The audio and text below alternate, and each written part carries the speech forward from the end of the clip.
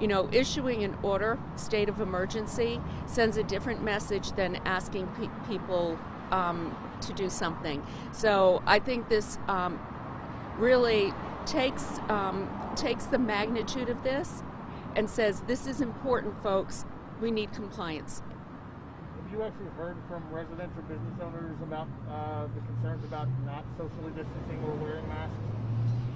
We have heard from a number of folks this week, residents, business owners.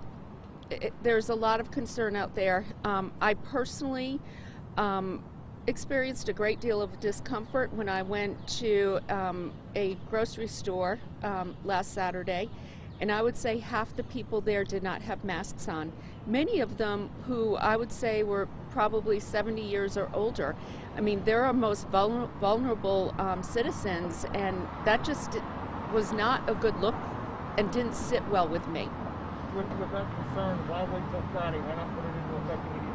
Because we need to give people, in fairness now, we need to give businesses and others time to kind of adapt, but also our residents. You know, there are people who will say, well, not everybody can afford a face covering. We want to give folks enough time to figure it out. Sometimes you can wear a bandana. You can cut up a t-shirt. The CDC has guidelines on how to do that. So this gives people time to prepare. And Friday night is the big night when people go out, as we saw last weekend at Glenwood South. This gives them time to prepare for what is expected. What is the plan for education the people? What is the city plan for education the people? No, is continue this situation. What is the plan? No. Yes. So one thing we've asked the city to do is put out information not only in English but in Spanish about this, why it's important, and you know, the big message I want to send is you're not wearing a face mask for yourself. You're wearing it to protect others. And, you know, we keep saying we're all in this together.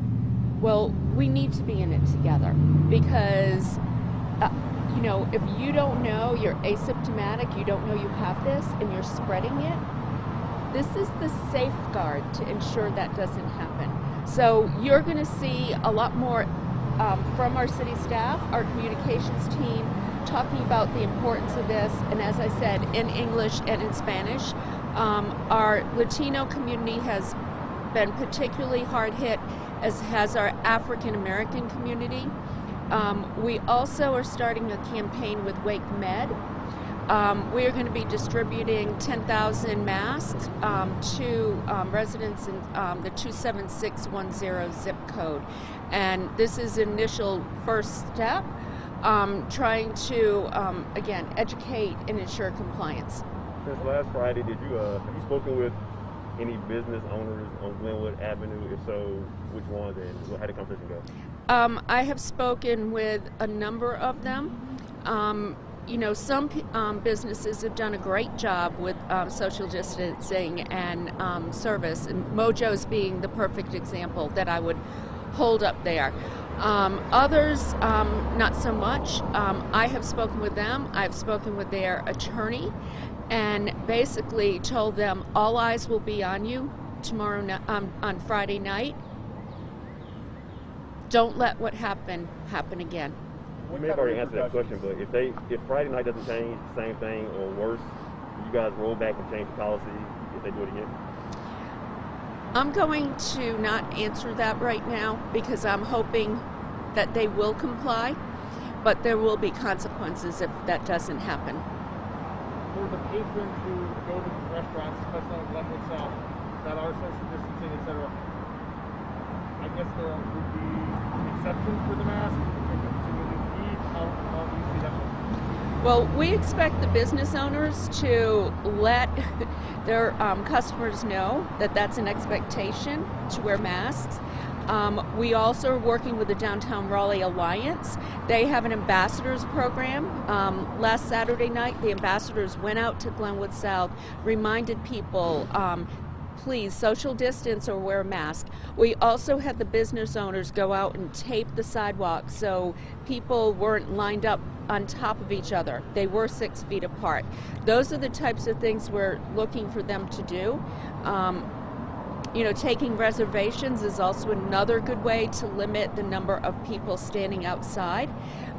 We've suggested all of these to them, and I think, you know, in fairness, they didn't know what was about to hit last Friday night. I don't think anybody did, and they weren't prepared. I think this week they will be. You know, with all of the rallies that we have reopened to some Black Lives Matter rallies recently, how is this going to be enforced on those groups? Again, we are asking for voluntary compliance, and we will provide education. So, you know, our police officers are not going to be citing people who are out there not wearing masks, but they are going to say, hey, wearing a mask can help protect other people. And that's the message we're sending. You know, but hey, let's face it, the more people who wear this, the sooner they can come off. One question, you're talking about the agreement with what it made for distribution, the face masks free. You have the point where or when start this distribution? I'm sorry, I didn't understand the question. You say with white make it may be Yes. free more than 10,000 masks. Where and when start for this distribution? So that program is just getting underway. We were just getting updated on the other day. It's a partnership between WakeMed, Wake County, and the city of Raleigh. And WakeMed had approached us with this idea. They have seen a number of residents coming to them for treatment, and that is a common zip code. I mean, that zip code is also close to WakeMed, but it's also where we're seeing our highest rates. Thank you. Okay. Durham has been requiring masks for a while now, but the Gold Triangle said they won't ask the bus drivers to enforce people wearing masks. Similarly, Raleigh bus drivers won't be asked to do the same thing. How does they help the people who are most vulnerable getting those buses if they're not being asked to wear masks? That's a really good question. You know, because of the way the buses are set up right now, we ask that they wear it, but we are not going to turn someone down who it might be that vulnerable person who needs to get to work or needs to get somewhere. We can't, and we haven't been turning them down. What's been happening is our bus drivers who are wearing masks are saying, hey, could you please wear a mask? Could you please make sure you have a face covering, even if it's just pulling up your shirt and making sure that your face is covered. So we're trying to be as sensitive as possible, and at the same time ensure the safety of our bus drivers and the general public. But there is a sensitivity there. You've got 2 live interviews. One of them's going to start in about 2 minutes. Yeah. And then we can do some more from everybody else after that. Holden's going to do his right here, and then I'm going to check with Keely to get her Right set here. up. Okay. Does that work? All right. Just going to grab this Your real water? quick.